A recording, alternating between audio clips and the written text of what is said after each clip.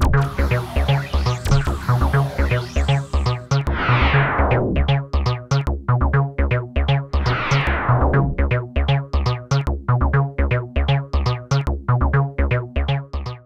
this TA Tech Tip, I'm going to show you how to set up and analyze some heat capacity calibration data using Standard DSC on a Discovery DSC. To set up and analyze the heat capacity calibration for direct heat capacity on the Discovery DSC, you need to select the calibration menu item. You do have to make sure that you are completely through the T0 cell constant and temperature calibration sets before you can calibrate standard heat capacity.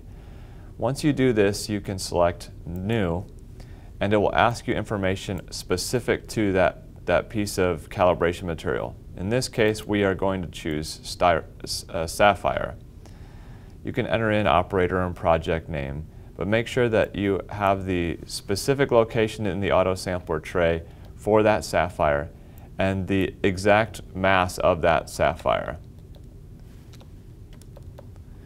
You also need to make sure that you have the correct pan type selected and that you have your pan mass selected. In this case, we have our sapphire crimped into T0 aluminum.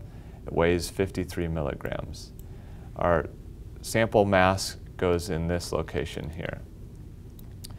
Make sure that you enter in the specific upper and lower temperature limits for that sapphire so that you can calibrate through the entire range of your experimental interest.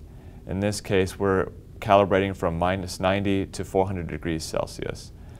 Once you have this information entered in correctly, you can either send it to the running queue and run automatically, send it to the design view for further manipulation, or you can throw it into the running queue where you can examine it once again before you start the experiment. Here, once you double check this, you can say start or start the experiment with the green button. Once this data file is collected, it will either still be open in the results pane or you can manually open the Sapphire data file. Once open, you simply need to select the data file, go to the Calibrate button, and select Heat Capacity. Once here, it should automatically calibrate your Sapphire. You can then say Save and Apply to bring you back to the calibration data file, and you should have calibration data set up in this window here.